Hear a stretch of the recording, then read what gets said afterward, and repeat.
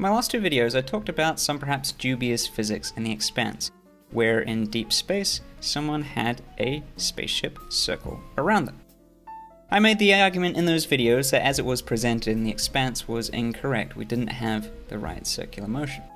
But in my last video, where I went through the mathematics of why I made that argument, there was lots of very interesting comments and discussions in the comments section, which raised some points where in some particular cases you can of course have someone be at the center of a circling ship. So we'll go through the argument again and highlight that special case where if you choose the right reference frame, a rather bizarre looking trajectory can actually be a circular motion. So to recap of what's going on, we have a ship which we'll draw as a rectangle. We'll distill it to its base qualities. We have a thruster at the bottom, and this thruster is always on. And it's always applying a force in that direction, relative to the ship. But at the top of the ship we have a secondary thruster, which fires for a brief time. Now the amount of time that this fires for doesn't really matter in the end. It'll just change some scaling parameters that we'll see at the end. And the effect of this thruster is it applies a force on the ship up here. And this doesn't make a translational motion that way. Instead, it causes a rotation on the ship. And the reason it causes a rotation is because it's offset from the center of mass. So since we have a force being applied a distance d away from the center of mass, we have a torque. And the torque is written down as tau is equal to d times f. And what does a torque do on a ship? Well, a torque makes the ship rotate around the center of mass. So once this thruster fires, we have a pretty interesting and complex system where what used to be only a force acting that way starts to rotate all around the place, according to how the ship is positioned relative to the center of mass. So in the initial case, we have the ship pointing like this, where the force is all that way. At some time later, it might be positioned like this, where the force is now pointing this way. And this comes down to a very interesting point that we must remember, is that force is a vector quantity.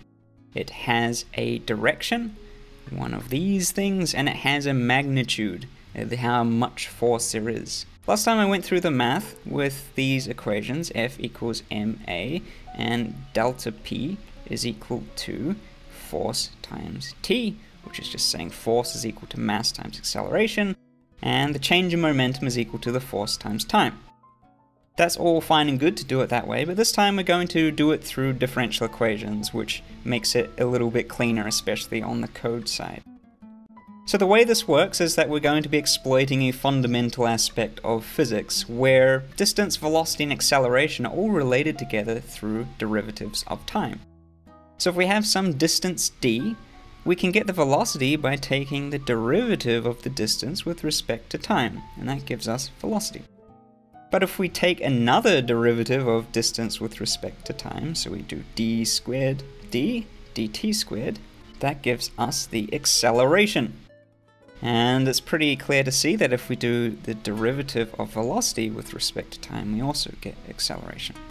So if you have a system of equations like this, an ordinary differential equation, and you have some initial conditions, you can solve the differential equation relatively easily. Especially a computer can solve that very quickly, as we'll see in a bit. But what we are missing here, what we need for all of this to make sense, is an acceleration. And we know that this ship has a force acting on it, which is an acceleration. We can ignore the mass because that doesn't really matter so much. But this acceleration changes over time. We can break it down into a plane. So in the beginning, the acceleration was only acting in the y direction, we'll say. And then sometime later, the acceleration acts at an angle away from the y direction. So what we have is something that might look familiar, a right angle triangle that has some angle. So if this length here, the hypotenuse, is the total acceleration, then we can break the acceleration down into components for the y direction, ay, and the x direction, ax. And the way we do this is just with trigonometry, so since we're doing trigonometry, we need to write down SOHCAHTOA. In this case, we don't really care about TOA, we only want the other two. And what we find is that the acceleration in the y direction, this really doesn't matter which way around it goes, is the total acceleration times the sine of the angle theta, and the acceleration in the x direction is equal to the acceleration times the cosine of theta. Now you could choose your angle to be at any other point, say up here, in which case you'd have a different relation, but that doesn't really matter, it's just a choice of your coordinate system. So now we have our relation for acceleration in the x and y direction. We have our system of differential equations. We can go ahead and just plug them into a computer now and get the computer to do all the heavy lifting for us. So that's pretty neat. Okay, so let's do that. So here I have a Python script in Jupyter Notebook, which is on GitHub. I'll put a link to that in the description, so you can go and look at it in your own time if you have Python and want to see in more detail how it works. So just to begin with, to remind ourselves of what we see on the show, this yellow line here is the path of the ship.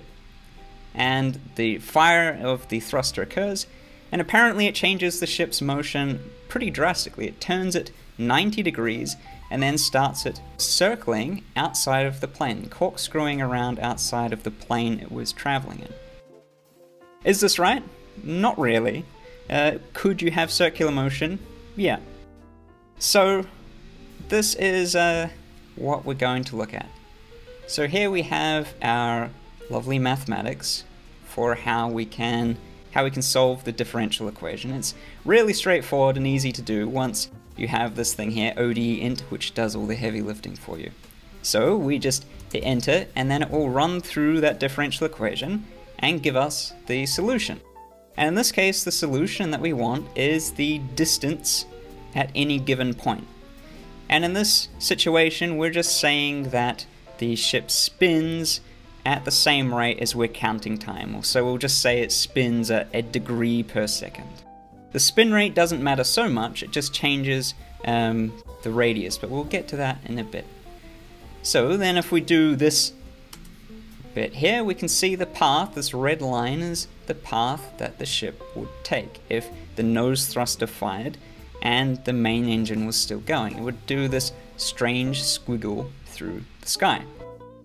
Now this is as it would be seen by an outside observer. So Alex and Bobby on the Razorback would see this red squiggle go through the sky. They wouldn't see this image here, where suddenly it turns 90 degrees and it starts circling around.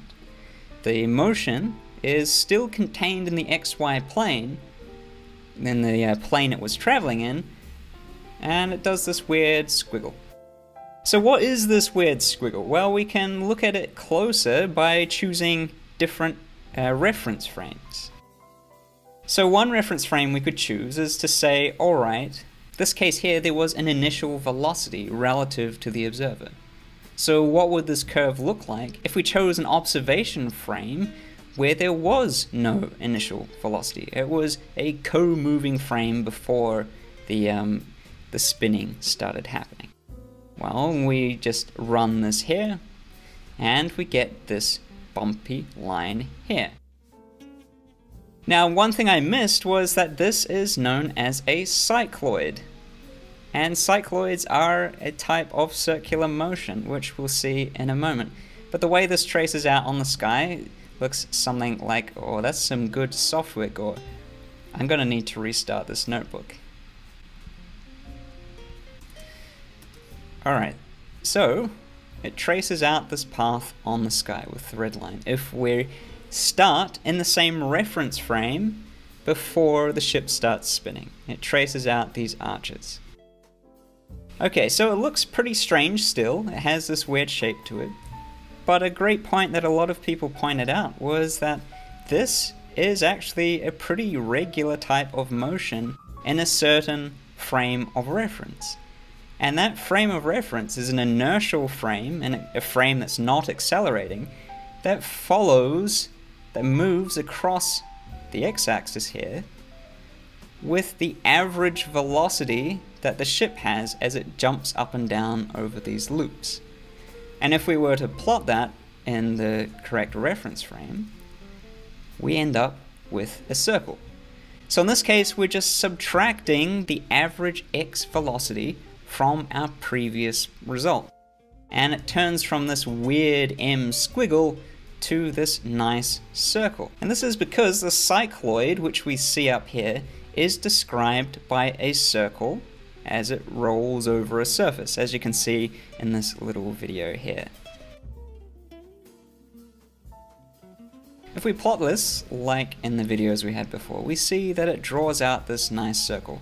This circle is only visible to someone moving in this particular reference frame. In another reference frame, it'll look like a completely different squiggle.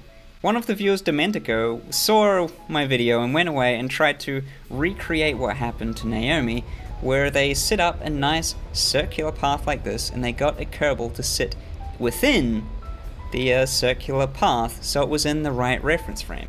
And you can see in their video, which I'll link in the description as well, that the Kerbal more or less follows along with the ship as it circles around it. But for Naomi, since this is an accelerating reference frame going around the circle, as soon as she jumps off the ship, she will fly off at a tangent in whatever weird reference frame she finds herself in.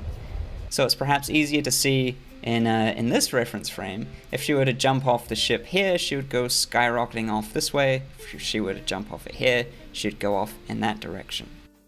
So there would be no situation where Naomi could jump off the ship and end up within the circle. But that's not to say you can't have a ship circle someone in deep space. It's relatively easy to do if you set up the motions in the correct way and choose the right reference frames.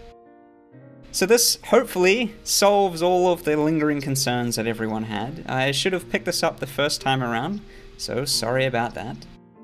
But it's a really interesting bit of physics, and if you want to play around with the physics in this notebook, change the parameters, see what you get, then you can check it out, and I'll put the link to the GitHub repo in the description. But as for the Expanse, this path wasn't accurate. All of the motion would be contained in the plane, and they would see something like this, and Naomi would move off into the distance and not be bound by the ship like we see in the show. So that's why the show isn't physically accurate here, but it's kind of accurate. It is a plausible situation in some capacity.